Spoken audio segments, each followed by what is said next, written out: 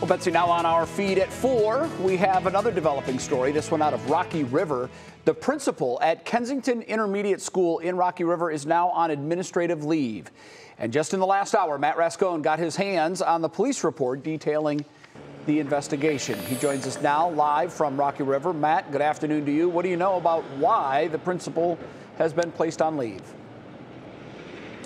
Yeah, Jay, well, this has just been shocking for everyone we've talked to down here about it. The police report says that on Monday, parents walked into the police department to report what they called inappropriate conduct with their sons and the principal of Kensington Intermediate. That conduct, they said, happened in the 2019-2020 school year when he was assistant principal at Rocky River High School.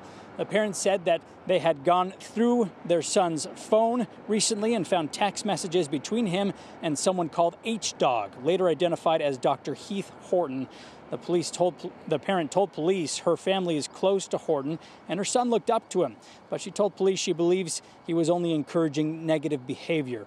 The report showed Horton sent frequent text messages to the student updating him on his day, asking the student to hang out, drink, or smoke cigars. Another student admitted to having hung out at Horton's home to drink alcohol and smoke cigars.